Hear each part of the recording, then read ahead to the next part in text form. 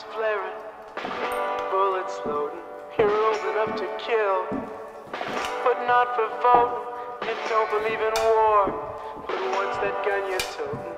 And even the Jordan River has bodies floating. But ya tell me over and over and over and over again, my friend, you don't believe we're on the eve of destruction. Oh no, no, you don't believe we're on the eve of destruction.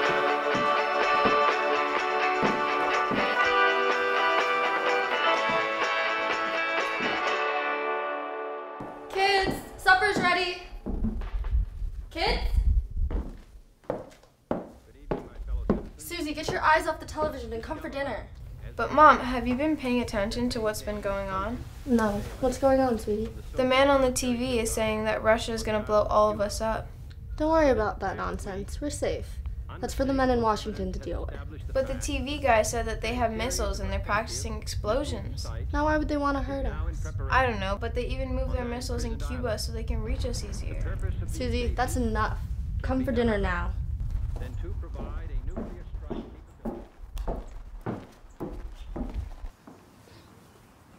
Son, what are you doing? Come in, supper's ready.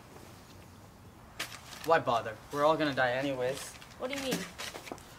Them folks up in Washington, screwing with all us common folks, for the people my ass. What's the commies? What's this gibberish you're talking about? You know what? Screw Kennedy. Screw them bastard commies. If they're commies, they're our damn enemies. Setting up bombs in Cuba, they may as well be in our backyard. Let me have a crack at them. And damn you, Mom, let me fight them. You're helpless. Oh, honey, thank God you're home. The kids have been such a handful today. What's wrong? They believe all this nonsense about Cuba and the Russians. Can you tell them this nonsense is... It's not nonsense, Darlene. Well, I heard something about the Russians in Cuba, but I don't see how any of that's our concern. Darlene, cut it out. You don't understand the situation. Honey, look at him. You can't let him go on like this. Son, you need to fix yourself. This is no way to be in front of your mother. Fix myself? You all need to fix yourselves. Here we are about to get blown to hell and you're concerned about how I speak to Mom? So I'm not saying there's no reason for concern, but... Mommy, Daddy, are we going to be okay? No. Yes. Look at her, sitting there, crying instead of doing something. That's no way to speak to your sister. None of this matters anyways. We're all going to be dead soon. Susie, don't say that. Why? She's exactly right.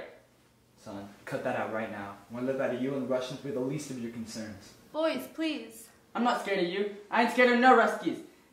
They're sticking bombs up in Cuba and you're concerned about my tone? It's because of idiots like you that this is happening. How dare you speak to me that way? Son, this is a nuclear war. You know what this means for us. Son, you're a disgrace to this family. If you really wanted to help us out, you'd go out and get a job. Well, no job is better than your job. Son, if you feel so strong, why don't we keep this outside and I'll show you what real fighting looks like.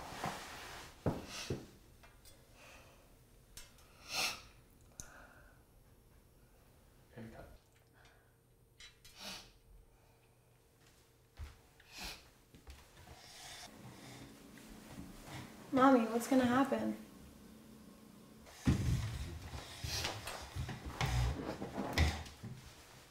Well, it's time for supper, isn't it?